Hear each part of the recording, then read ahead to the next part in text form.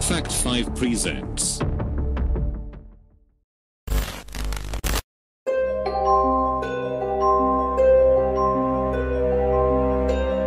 Number 5. The Babushka Lady. The Babushka Lady is a nickname given to an unknown woman who was present during the 1963 assassination of President John F. Kennedy. The Babushka Lady can be seen wearing a headscarf and holding a camera, photographing the events that took place. She was observed standing on the grass between Elm and Main streets, and even though the shooting took place and most of her surrounding witnesses took cover, she can be seen still standing with a camera at her face. Perhaps the most odd and mysterious thing about this woman is that the FBI and police never found her, and the film shot from her position never turned up. Number 4. Mysterious 9/11 attack survivor. Amongst the rubble, a picture of a woman standing at the edge waving, possibly calling for help, can be seen.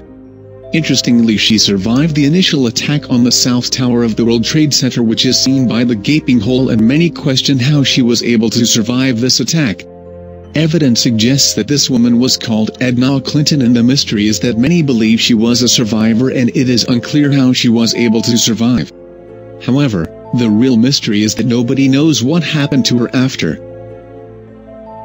Number 3. Mysterious thumb. A group of kids got together and posed for a photo. However, the mysterious thing about the photo is that there appears to be an extra thumb next to the kid standing behind the others, that does not belong to anyone. What is even more perplexing is that the person who took the picture claims that there is no explanation for the mysterious thumb. Staged or photoshopped, or neither. What do you think? Number 2. Falling body.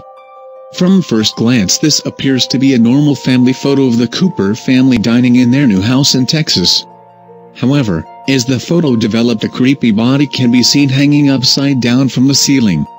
Despite rigorous investigation, this photo remains a mystery, and the original photographer stated that he wasn't sure if it was real, but he thought it was creepy. Number 1. Time-traveling hipster. From an initial glimpse, you can notice a person that stands out amongst the crowd. This photograph was taken in 1941 during the reopening of the South Forks Bridge in Canada after a flood.